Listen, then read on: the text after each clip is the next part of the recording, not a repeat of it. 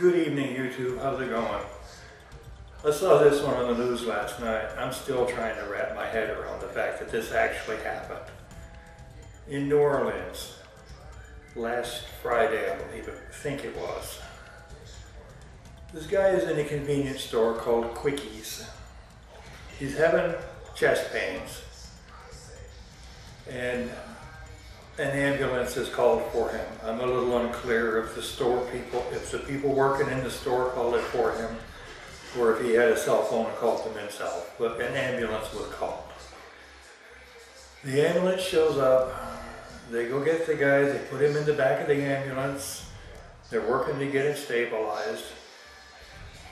Now the ambulance is parked there in the middle of the lot with the lights going, and a store employee comes out and puts a boot on the ambulance. Driver doesn't know this has happened. He gets in the ambulance and tries to drive off.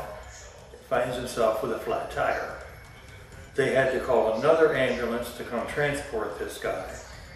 And fortunately for all concerned, he turned out all right. He didn't have major problems like it could have been.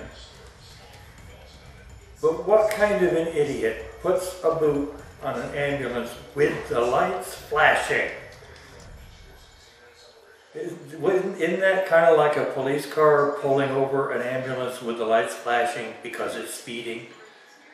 I always figured when those lights were going, they could do whatever they want. The other item I read about just a few minutes ago. Apparently there's this thing going around, people are saying that country singer Shania Twain is the great-granddaughter of author Mark Twain.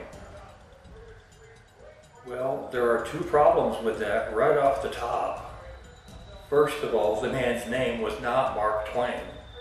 His name was Samuel Clemens. Mark Twain was his pen name.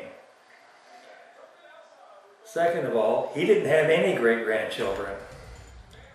Samuel Clemens had a son who died at 2.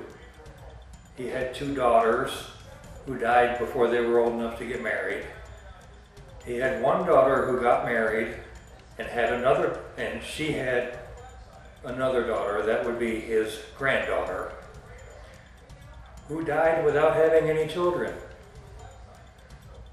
The other obvious problem is the fact that Shania Twain was not born Shania Twain. She was born Eileen Edwards.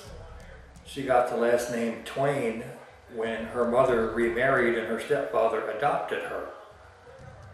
She changed her first name to Shania in about 1991 when she went into show business. Neither of them is related to anybody named Twain. So if someone sends this to you in an email or posts it on Facebook, do yourself a favor. Don't make yourself look like an idiot.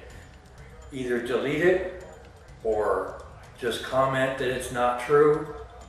But whatever you do, don't pass it on. Until next time, I'm 3L, you're not. Have a good evening.